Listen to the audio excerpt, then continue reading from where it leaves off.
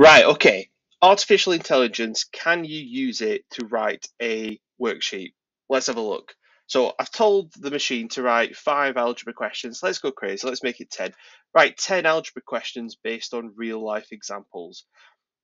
Now, the way artificial intelligence is going to work is you're going to give it an example to set you off, and then it'll understand what it is you're asking it to do, and then from there it can generate the rest. So I've given an example here, pretty simple.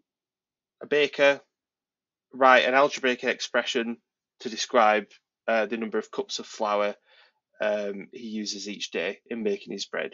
Great. Let's have a look and see what the machine can do.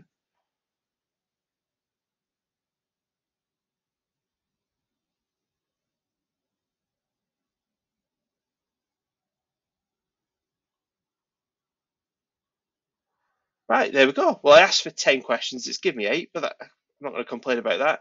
I'll be honest, just looking at these, yeah, you've got loads of different contexts.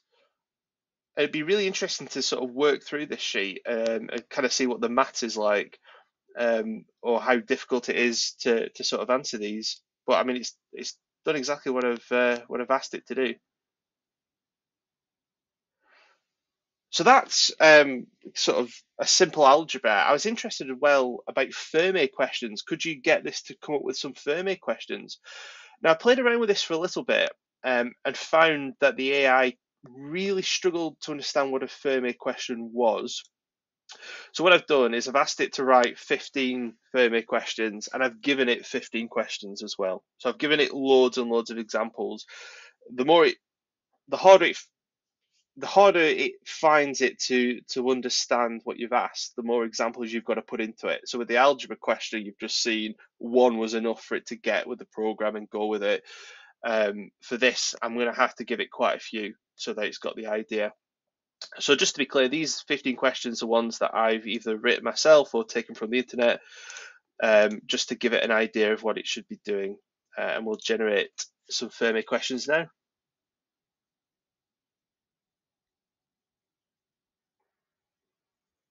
So in this example, it's a bit more of a mixed bag. I'd say some of these, how many nuclear weapons are there in the world? I guess that's something you could use a Fermi approach.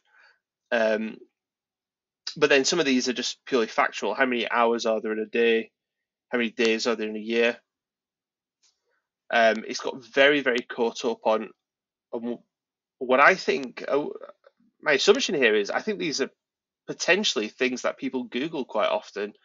Perhaps it's wondering whether a Fermi question is just simply something people go to Google to find out. It'd be quite interesting to see what's going on.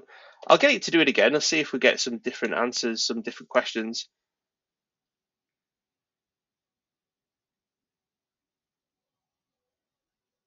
There's definitely a theme here. The theme being space and galaxies and things like that. I don't think we're smart enough to be having Fermi questions written for us quite yet. But if it's simple algebra you want, I think we might be there.